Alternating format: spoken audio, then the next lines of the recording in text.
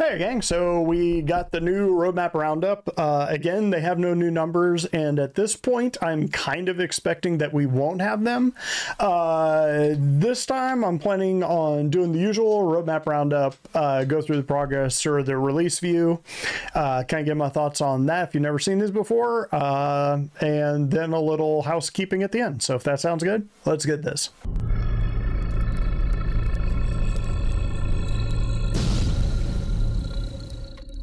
Alright, so if you've never seen one of these before, basically what I do is I go through the roadmap roundup, kind of give my thoughts on this whole spiel, the things that they're putting up there, just kind of my thoughts on that.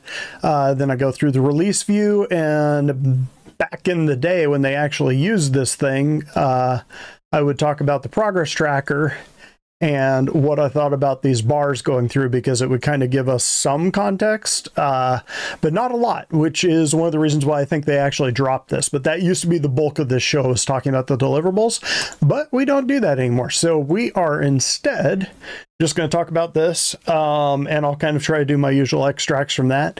One sort of house cleaning thing at the end, but one that I wanted to do in the start of this one was I had quite a few commenters on my ships coming to IAE.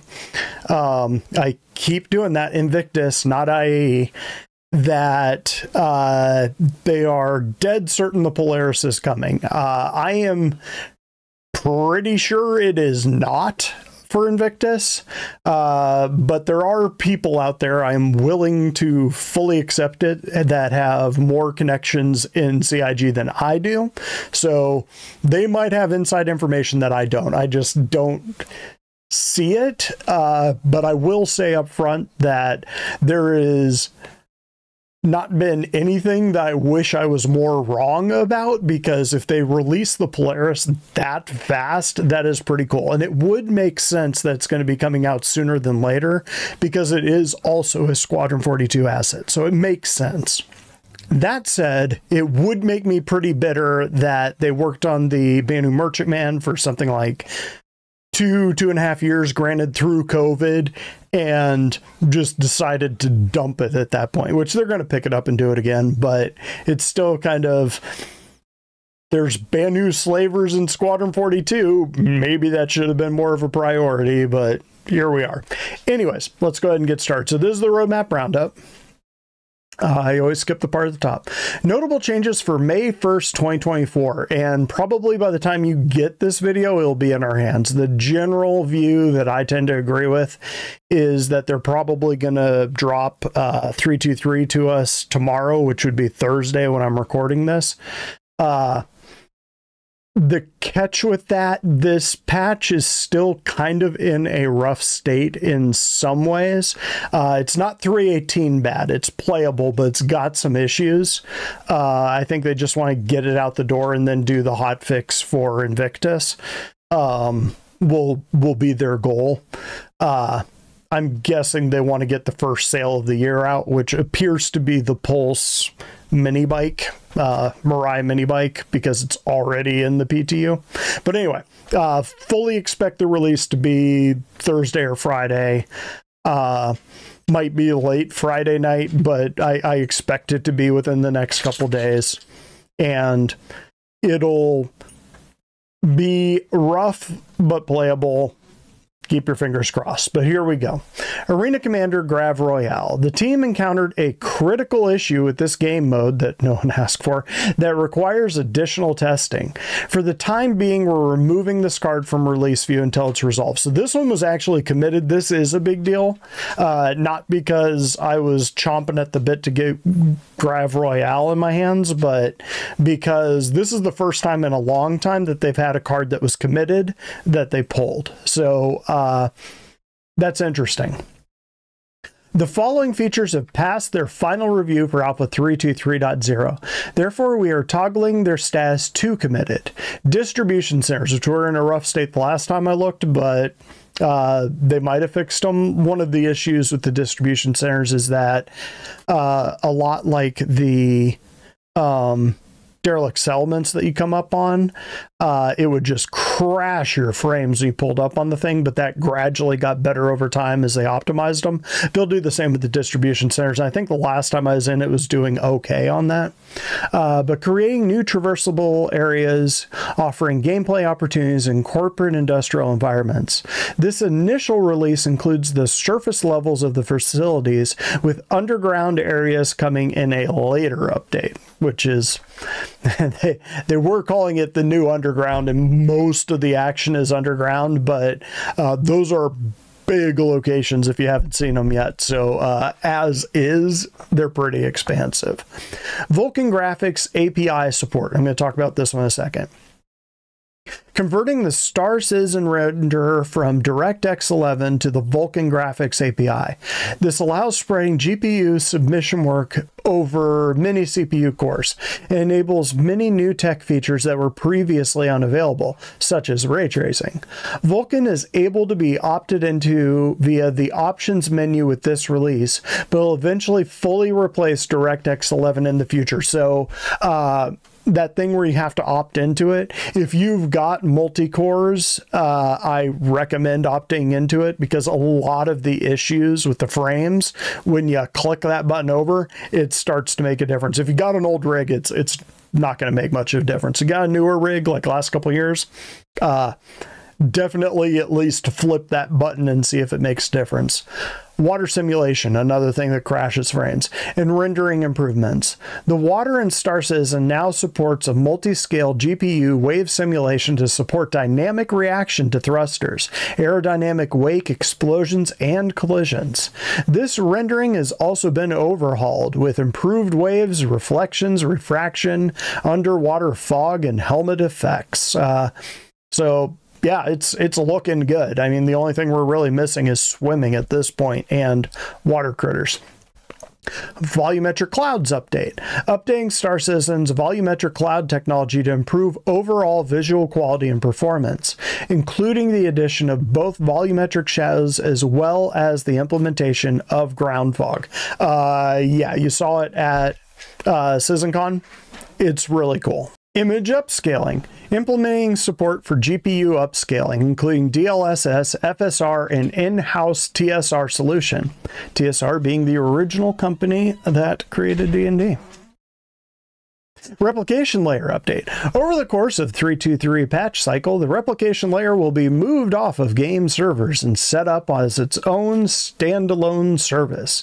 In the short term, this allows for greater server recovery in the event of a crash.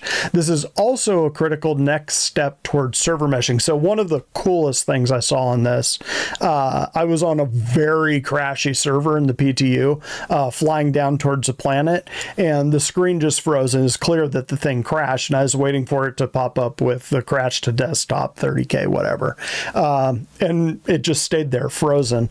And I pulled up my phone and started reading my book and kind of glanced up, and about 2 or 3 minutes later, because I was waiting to submit the bug report, 2 or 3 minutes later, all of a sudden it clicked in and started moving again. So it either moved to a new server or the server recovered. Pretty cool. It did that to me a few times. So they were clearly testing it on that server, like crashing the server and seeing if it would replicate over. Very cool stuff. Very cool stuff. That is the thing that takes this from a multiplayer game to a massively multiplayer game eventually. And they were dinking around, I think, with 400-person servers for a hot minute, which would be amazeballs. And if you watch this channel for any amount of time, amazeballs isn't a word I just throw around. So let's go ahead and take a look at the release view. So with the release view, if you're not too familiar with it, if it's got this little orange dot there, it means they've changed something in that section. And then if you see the orange dot by the actual deliverable, it means that's the thing that's changed. So right here you can see locations, committed, distribution centers. They moved it to committed is basically what happened there.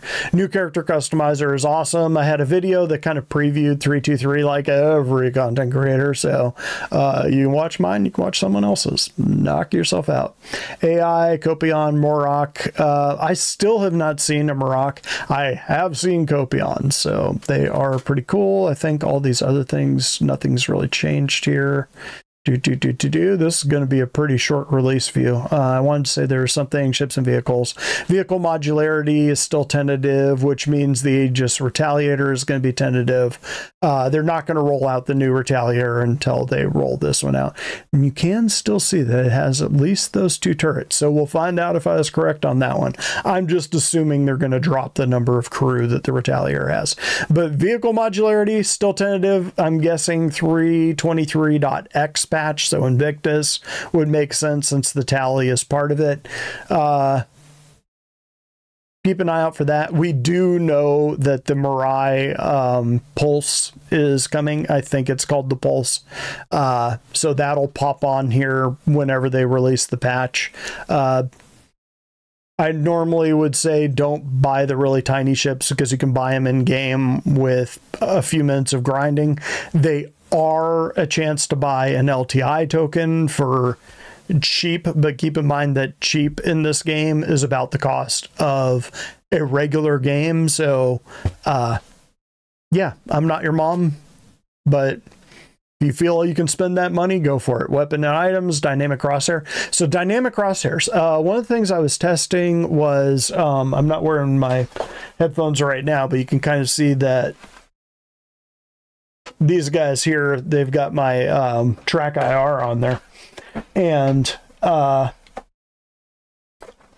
run track IR with when I'm doing FPS, because you can do one of those things where you're kind of your gun's this way and you can kind of look around, and with the ultra wide screen you can really tell if someone's sneaking up on you, and usually in my screen, when you have it set up to this aspect ratio you're seeing here, you can't see that I'm actually like clocking 180 degrees around me with that.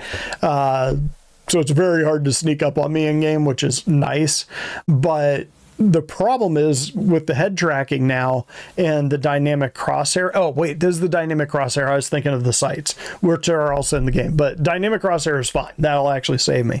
But the sights, the new sights, are much more realistic as far as the optics go. So, like when the aperture, or I guess the 2 lenses go across, it'll black out and you can't actually see through it. And I was having a hell of a time, like, moving my head around so it was at the right angle, so that I could look through the scope. I'm guessing the digital scopes, the ones that come with like the Gemini guns or the A7, the big sniper rifle, the big 50 cal sniper rifle. I don't think those will do that, so I might just have to switch to those scopes out of necessity. But I will submit a bug report because I have not submitted one yet, that they might need to make that a little more forgiving. Cortec Vulkan API, again, flip it on if you haven't already.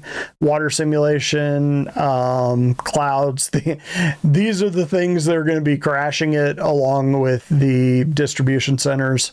And the Vulkan API is what's going to help you the most. Image upscaling, GPU upscaling, replication layer update, and all those are committed, so that we're getting them. Okay, gang, that is it for that. But I wanted to do a little housekeeping. So one of the cool things is I had a subscriber last week mention to me that they went, oh, hey, congratulations on going over 1K. And I was kind of like, that's kind of a weird comment on ships or whatever. And realized that they were talking about me going over 1,000 subs, which is kind of cool. I had that for a goal at the end of the year, but it wasn't really something I was tracking. A lot of things I haven't been tracking on there. So thank you to all of you who have subscribed. And actually, I don't know, the way that I run this channel has always been less as I'm going to make so much money off of this is what I want to do to retire and all of that, and more just I was leaving long-winded conversations or comments on other content creators posts, and I realized, you know, they're not reading those. And now that I've been doing this for a little while, I actually do read those, but that's because my community is relatively small. But I felt like I had enough to say that I should go ahead and say it. And so, I mean, at least 1,000 of you kind of agreed, or at least felt strongly enough to subscribe so that you could see what I said. So thank you for that, sincerely. That's kind of nice to know. And I'm liking the community that I have here. You might notice that I engage with the community comments a little bit more than most content creators.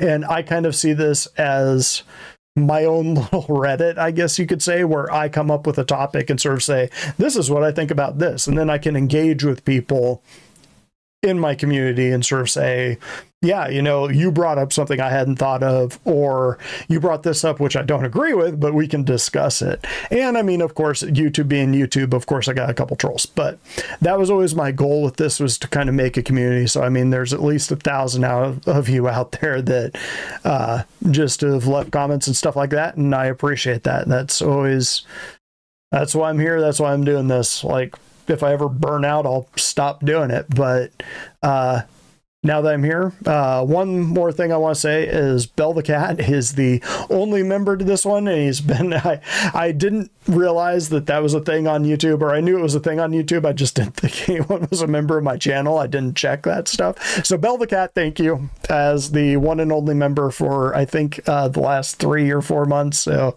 thank you for that. Yeah. I'll just leave it at that. So don't worry, gang. It's not going to change me. Catch you next time.